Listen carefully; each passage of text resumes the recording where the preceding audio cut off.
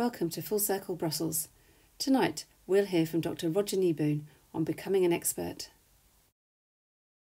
Great. Well, thank you very much for this invitation. I've called it Becoming Expert. I'm Roger Kneebone. I'm a Professor of Surgical Education and Engagement Science at Imperial College London, one of the big London universities. And I lead a centre there for engagement and simulation science. And I also lead a centre for performance science between Imperial and the Royal College of Music, which is just next door. And since 2019, I've had this very exciting role as Professor of Anatomy at the Royal Academy of Arts on Piccadilly, Burlington House, for those of you who know that part of London, which I imagine is most of you. This is an interesting role. It was established in 1759 when just a month after the Royal Academy was founded, and its first Professor of Anatomy was William Hunter, famous anatomist and obstetrician, who throughout his life worked very closely with artists. And you'll probably be familiar with this very famous picture, The Anatomy of the Human Gravid Uterus. And I think this is a very interesting one because it points out, I think, that sort of intersection between art and practicality and scientific knowledge at the time, which I'm going to talk about in the course of the next half hour or so. So William Hunter was the first Professor of Anatomy. I'm the 14th, and there's been an unbroken line of them ever since. And I'm going to draw on a number of sort of areas I've explored over the last few years that have led to the publication of this book, Expert: Understanding the Path to Mastery, which was published by Penguin Books in August last year. And in this book, I look at what it means to become expert, not so much at expertise as a sort of disembodied quality, but at the human story, really, of what it means to become expert. And here I'm just going to pause and make sure that you can both still hear and see me. Is that okay? Louise? Yeah, it's perfect. Fine. Mm-hmm. Okay. So the sort of very well-known descriptive model of three stages: apprentice, journeyman, and master, goes back to the time of the medieval guilds, of course. And I think it's quite a useful model to have in mind because it's so familiar, and it has these three steps of knowing nothing as an apprentice, becoming sufficiently skilled to go out across the country you're in as a journeyman and ply your craft, and then as a master passing your knowledge and skills on to those coming after you. Of course, difficult words these days, I use them not in any gendered sense, of course, but simply because they are familiar categories. But I think the problem with this account is that it's a descriptive account. It explains what this it describes these processes as if you were on the outside looking in, but it doesn't really explain what they're like from the inside looking out. And so in this book, I've used that model, but I've divided these steps, there they are along the top of the screen, apprentice, journeyman, and master, into subdivisions. And those are the things I'm going to talk about, just to give you a sense of what I've been looking at. So the apprentice stage is when you're spending lots of time doing things that you may not understand or like, but you have to do them anyway because someone else tells you to. And at the time that can seem pretty boring and certainly uninteresting and often unproductive, but actually looking back on it, you usually find that's been a very useful time because it's not only taught you how to do various aspects of what you've committed to learning, but it's also given you a sense of the materials that you're working with, the instruments, the tools, and the space that you're inhabiting with other people. The journeyman stage I'll talk a bit about later on as well, because I think there are two fascinating things, so changes that happen here, which are really about changing your attentional focus from thinking that the work is about you and what you've learnt to recognizing that it's for somebody else, whoever that works for, but at the same time, and often pulling in the opposite direction, is the recognition that it is about you because it's about developing your individuality, your style, your uniqueness. And then finally, the master stage of passing it on, also very interesting. And I think all these things are coming into particularly sharp focus over the past year or so, with everything that's been happening with the pandemic, with experts whom to believe, why to believe them, and so on. But I thought I'd start off, as I start the book, by introducing you to one of the many experts in this book, whose stories I tell, more than 20 of them, who I've been working with for many years, some of them now, and who come from all kinds of walks of life. And they've shone a light for me on what it means to become expert. And the first of them is Derek Frampton, who's a taxidermist. And when I went to see him a couple of years ago, 3 or 4 maybe, he was posing this clouded leopard and her cub. I'd never really met a taxidermist before, and I was astonished at the sort of lifelike beauty of this creature and her little cub next to her.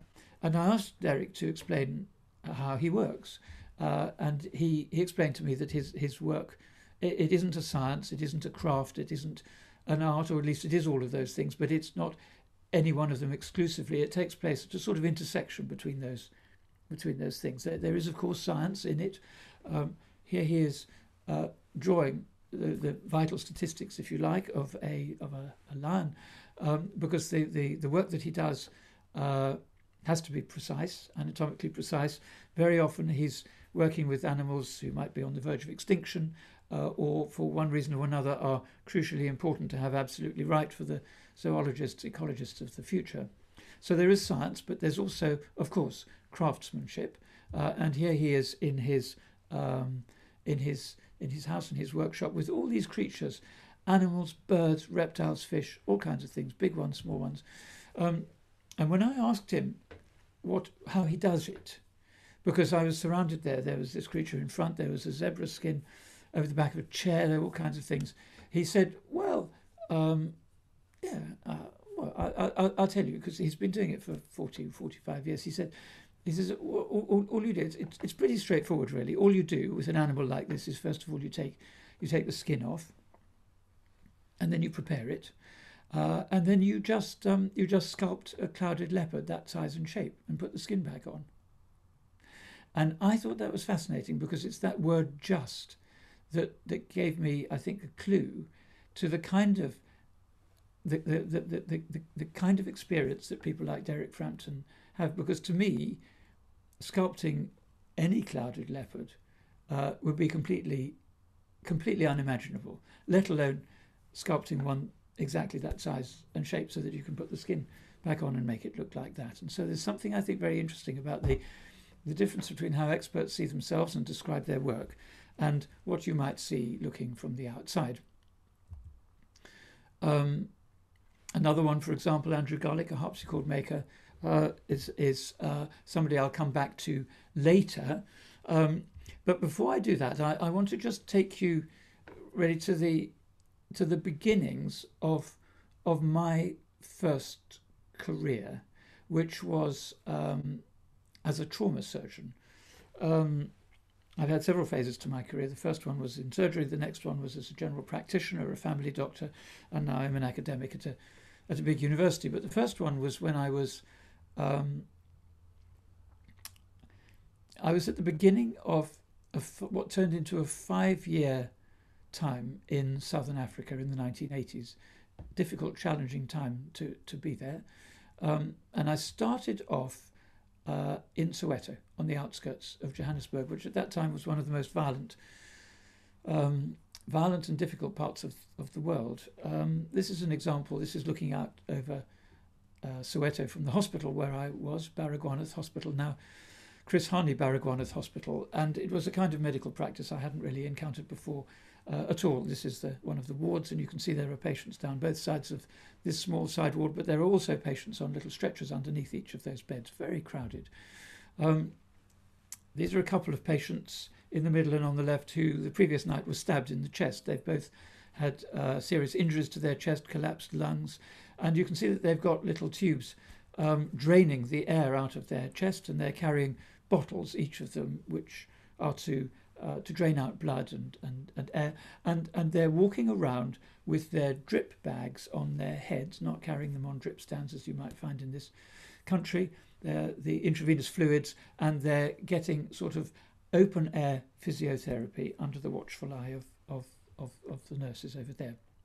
And at that time, I was beginning to cut my teeth as a surgeon. So here I am on the right of the picture, leading a surgical team in the middle of the night with somebody not much, younger than me as my first assistant. I'm in my mid-20s or so. And I show you this because I've now at this point reached somewhere in the early stages, in the shallow end of that trajectory I showed you in my initial picture. And it made me think of what are those stages as an apprentice that you go through before you start to take responsibility for doing things on your own. And I thought I'd spend a little bit of time talking about that early stage, which I described as doing time. I've got it over there on the left of the picture, where you are just conforming to a system that expects you to do things, and it doesn't particularly care whether you like them or not. And I thought I'd just read you a couple of pages from my book where I explain my own perspective a few years earlier than what I've just shown you, but when I was just beginning as a medical student. It's a Sunday in Manchester Royal Infirmary in 1974, and I've been sent to do the bloods. For the whole morning, I go from patient to patient, taking blood for routine pre-operative tests. Nobody else wants to do this job, which is why I've been given it. It's the first time I've been in hospital as a medical student, and I'm feeling excited. Proudly wearing my new white coat, I've crammed my pockets with specimen tubes, syringes, needles, and a wad of request forms. A harassed houseman, as newly qualified doctors were called at that time, showed me once what to do and then vanished, leaving me to face the ward on my own. By now, I'm halfway through my time at medical school. For 3 years, I've been learning facts. I've spent hours in the dissecting room memorising anatomy. I've spent hours in the histology lab too, looking at slides under the microscope. I've learnt about physiology, pharmacology and pathology, but I've never touched a patient. My first 2 bloods are easy, patients with large, juicy veins which are straightforward to puncture. My confidence blossoms, but not for long. It turns out I've had beginner's luck. Once reality kicks in, I discover that taking blood can be incredibly difficult. Some patients seem to have no veins at all, or thick, hard ones like clay pipe stems, or deceptive ones that look easy but burst into huge bruises at the touch of a needle. Often I cause my patients pain as I try again and again, and although they're very understanding, I feel dreadful. Even managing the kit is a challenge. I need at least 4 hands to hold the syringes, needles, tourniquets, sticking plasters and swabs. In spite of all the facts I've learnt, when it comes to doing, I'm all thumbs. Just as bad are the triplicate forms and the specimen tubes with tiny shiny labels, which my biro won't write on properly. Yet unless I'm meticulous, the forms and tubes can get muddled up, and that could be disastrous. Quite apart from the physical skills of blood taking, I have to develop ways of keeping track, ensuring I can put my hand on things when I need them. Nobody told me about that part. I've had to create a system for myself. It's tough, but gradually I get the hang of it, and after a few more Sundays I feel a lot more confident. A couple of months later, that new confidence takes another hit. I've been sent to insert a cannula, put up a drip as it's often called, in a patient who's been admitted on the emergency take. His blood pressure is low, the houseman is busy, and I've been told to set up an intravenous infusion. I've seen it done before, and it looked straightforward enough. After all, I've learnt how to take blood now, so I should be able to put in a cannula into a patient's vein. Then reality kicks in again. Faced with the sick patient, a bag of sterile saline, and yards of plastic tubing, I have no idea what to do. I'm back to square one. And I tell that story because I think it exemplifies a lot of things about this stage where you're an apprentice, you're doing time, you're doing stuff that other people tell you to do. You may not want to do it, you may not like it, it may be very boring, but you have to do it anyway, often for years. But in the process, you learn stuff that you're not even aware that you're learning at the time. So in my case, it was taking blood, which is something doctors, of course, have to be able to do, and all the other procedures that go with it. But it was more than that. I started to get an understanding of what the work involved, and I started to understand more about working with other people. But I hadn't seen it that way at the time. I just saw it as repetitive tasks. And this came into focus for me when I came to know Joshua Byrne, who's a bespoke tailor, who I have spent a lot of time working with over the last more than 10 years now. Now, Joshua Byrne is an interesting man. He started off studying economics at university, but dropped out halfway through his course because he suddenly realised that he didn't want to do that. He wanted to become a tailor. So he moved from being at university to being an apprentice jacket maker, which he did for 5 years, and then did another apprenticeship in a different kind of tailoring. And now he is able to put together a whole lot of skills that he developed at that time in a sort of seamless, fluid way. But it hasn't always been like that, because when he was beginning, he said he spent months, almost years, learning, in his case, to make pocket flaps. That became his shorthand for boring, repetitive tasks of no apparent value at the time. Pocket flaps for jackets, they have to be made very carefully. They're much more difficult than they look. But he had to keep on making these again and again and again, and every so often his master would come along and just look disapprovingly at his work and say, no, not good enough, but wouldn't tell him why. Now, of course, pocket flaps, jackets need pocket flaps, but Joshua said that he had a real issue here, because at university he was used to thinking it was mostly about ideas and concepts, and he'd grasp one of those and quickly move on to the next one. Even though the ideas were quite difficult, sometimes he would grasp them and that would lead to another idea. But with the pocket flaps, it was the other way around. Right from the beginning, he could understand what he needed to do, but it was years before he could do it. And he found that very uncomfortable to begin with, because he wasn't used to not being able to grasp something and do it quickly if he really wanted to. And he said he came to a point where he realized he had a choice. Either he could find this repetitive task inexpressibly tedious, or he could somehow find a way to make that work he had to do interesting. And I thought that was very illuminating, because he found ways of framing that work as a means to becoming better. Anyway, we now move on to that second stage I talked about, that journeyman stage, where you go out into the outside world and you ply your craft or your trade. And here I learnt a lot from working with some close-up magicians. Close-up magicians are very interesting. I think they of course, like all other experts, they have to spend years and years and years practicing making coins and cards and things, do extraordinary things in front of the mirror. But they say that there comes a time when you realise that all that stuff that you've spent years learning doesn't actually amount to very much unless there is an audience. And unless that audience believes, even for a fraction of a second, that something impossible has just happened. Because that's the magic. Otherwise, it's just dexterity. And so several magicians said to me, you have to realise that it's not about you, it's about them. Not about you and the things that you can do and show off, but about where it lands with, in this case, your audience. And I realised that made a lot of sense to me, because by the time I'd got to the stage of that operation I showed you in Soweto, I'd done a lot of studying, passed quite a lot of difficult exams, and I was quite keen to show off what I could do. But actually I had to realise that nobody else gave a toss about what I could do really, unless I was able to help them. It was only of any value when it did something for somebody else, and that might be a patient. In my case, it might be a customer. In Joshua's case, it might be an audience or client or someone who sees your work in an art gallery or whatever. But it nonetheless is not about you.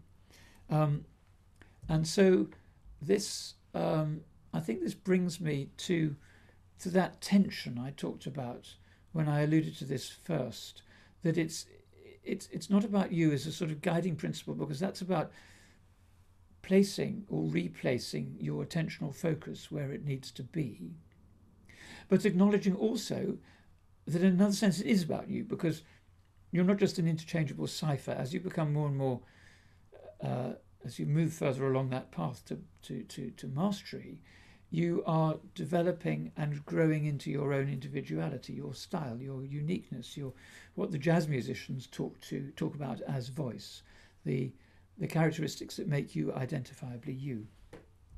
So this is one of the magicians I've been working with, Will Houston. The kind of thing, of course, that I mentioned that they practice very early on, where you have to be able to have these very highly developed skills. But I thought I'd just show you a brief glimpse of Will putting all this together.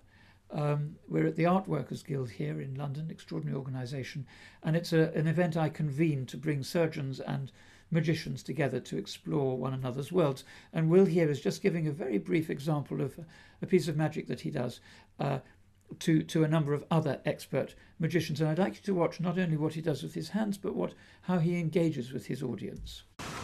Now, I'm not going to touch them. Instead, I'll keep my hands just slightly over the top all the way through. Now, hopefully, if I give a little wave, one of the coins will jump, followed by the second, and then the third. Another wave, one goes back, second goes back, and the third goes back, and then covering them all for just a second. They all make their way together.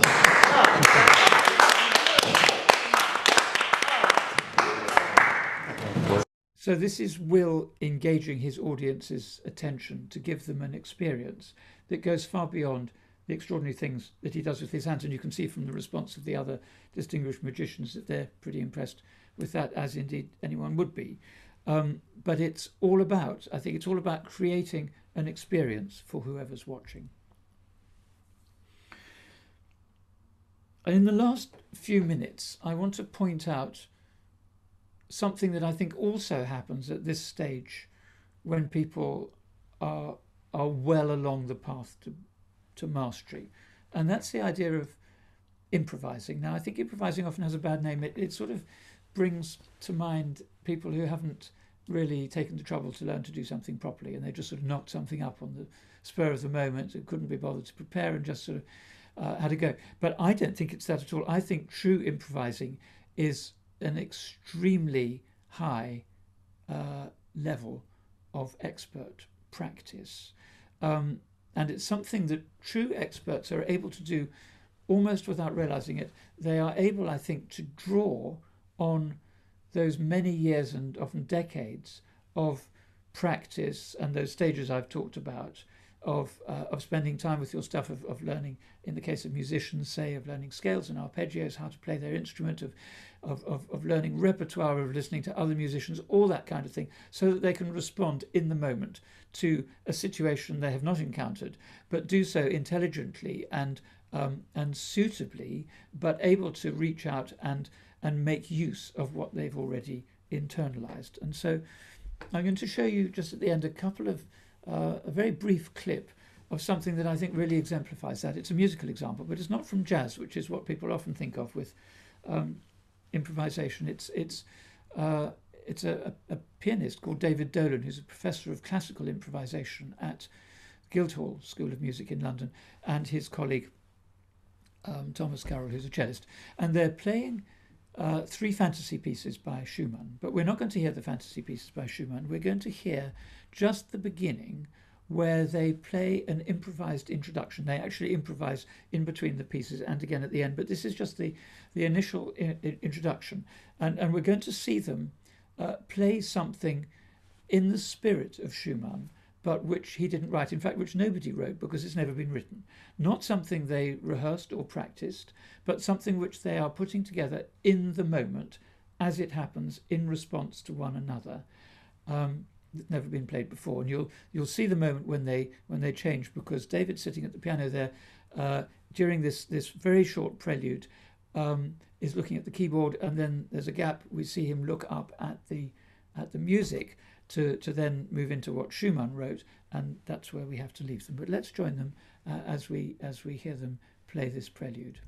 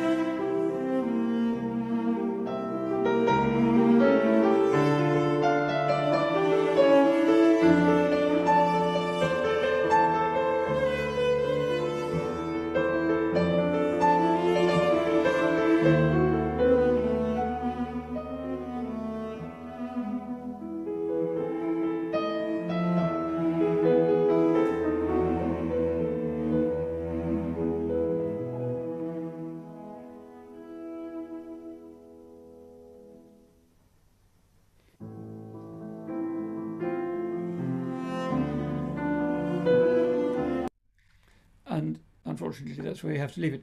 But I think we're seeing a number of examples here of a number of elements that I've been talking about. I think here are two musicians who have obviously gone through this extraordinarily demanding training for years and years and years. And then they now got to the stage where they can move their attentional focus, not only from what they're playing on their instruments, but listening and responding to one another, and of course being aware of how their music is landing, because this is a public concert. And so they are able to adjust and place that attentional focus in creating something that has never been done before. And I think you could certainly not accuse that of being knocked up on the spur of the moment without adequate experience to do it. So the last stage then in this path is the stage of becoming a master in the old style terminology. And I think this is also interesting. I think it's another example of it's not about you, it's about them, really. Only this time the them is people coming on after you in your own field, rather than your patients, your customers, your audience. And I think that true masters are able not only to share knowledge and skill, but also wisdom.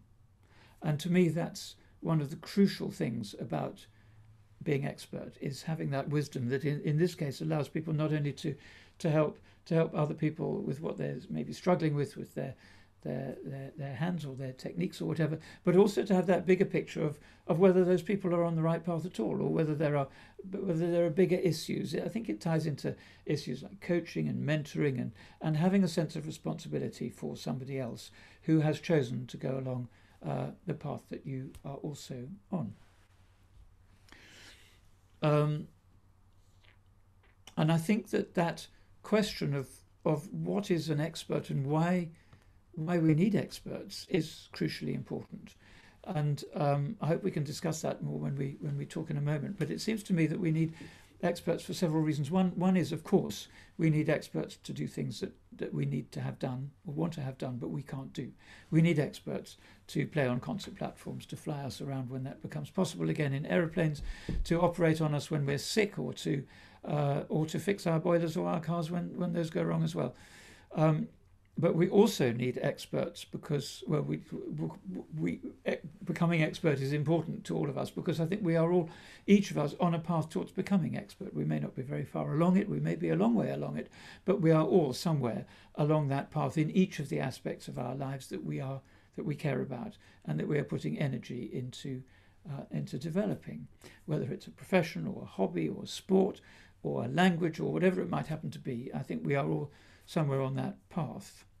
I think one of the things that I feel very strongly about is that the whole debate about becoming expert, I think, is very often poisoned by unhelpful hierarchical distinctions based on the perceived value of a field of expertise rather than on what being expert consists of. And so brain surgeons and airline pilots and concert pianists are often seen as being somehow of greater value than heating engineers or garage mechanics or people who fix your bicycle or people who make ceramics.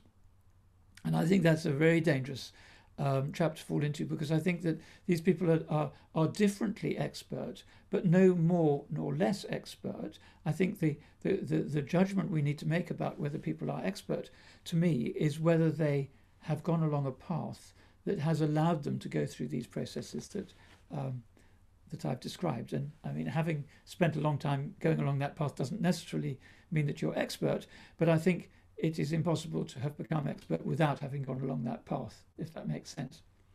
And so I'm going to finish by talking about that path, because I think it's easier to see where it starts than where it finishes. I mean, it isn't as easy as you might think to define where it does start, actually.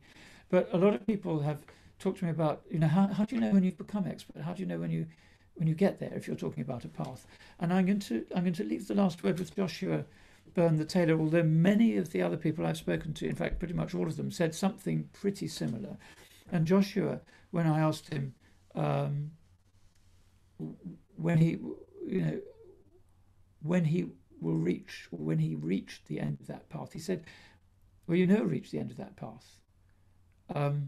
It's a path that has a beginning, but it doesn't have an end, because I know that there is no such thing as a perfect suit, but I will never stop trying to make one." And to me, that sort of open-endedness, that understanding that you may have come quite a long way, but you've still got much further to go, is a characteristic of people I would describe as expert. Thank you.